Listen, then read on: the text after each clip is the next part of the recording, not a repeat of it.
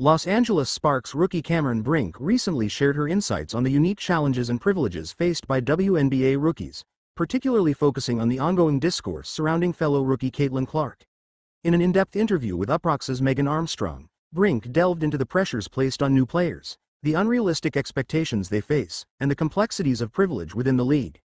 Brink began by addressing the overarching narrative that pits veteran players against rookies and the unrealistic demands placed on new entrants to the league. She highlighted how both she and Clark, who was drafted first overall, have felt the weight of these expectations. Despite their impressive college careers, Brink emphasized that immediate perfection is an unreasonable expectation. The most tired narrative is that the vets are against the rookies, this old school versus new school narrative, and the narrative that the rookies need to be perfect. I feel like Caitlin Clark has that the worst right now, but even I get that. We're expected to be perfect. It's unrealistic, and it kind of just shows that people don't know basketball.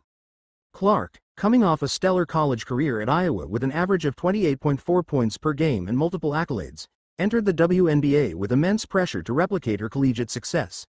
However, the transition has been challenging. Although her basic statistics, such as averaging 15.6 points, 6.4 assists, and 5.1 rebounds per game, seem impressive, her 35.7% field goal percentage and league-high 5.4 turnovers per game reveal the difficulties of adapting to the professional level. Brink, drafted right after Clark, has also faced her own set of challenges but has shown promise, particularly on the defensive end.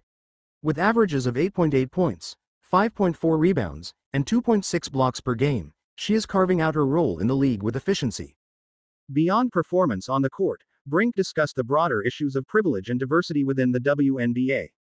Acknowledging the inherent advantages that come with being a younger white player in a predominantly black league, Brink stressed the importance of fostering acceptance for all players, regardless of their appearance or identity. I will acknowledge there's a privilege for the younger white players of the league, and the privilege of appearing feminine. Some of my teammates are more masculine. Some of my teammates go by they, them pronouns. I want to bring more acceptance to that and not just have people support us because of the way that we look. This commentary touches on the delicate balance the WNBA must navigate in appealing to a wider audience while maintaining its commitment to diversity and inclusion. The league, known for its liberal stance and representation of the LGBTQ+ community, faces the challenge of expanding its fanbase without compromising its values. With over 1 million Instagram followers and numerous public appearances, Brink is already a popular figure within the WNBA. She is using her platform to advocate for a more inclusive and supportive environment for all players. Her commitment to these values underscores the evolving nature of the league and its players, who are not just athletes but also influential voices in broader societal conversations. Cameron Brink's candid reflections offer a nuanced perspective on the multifaceted issues within the WNBA.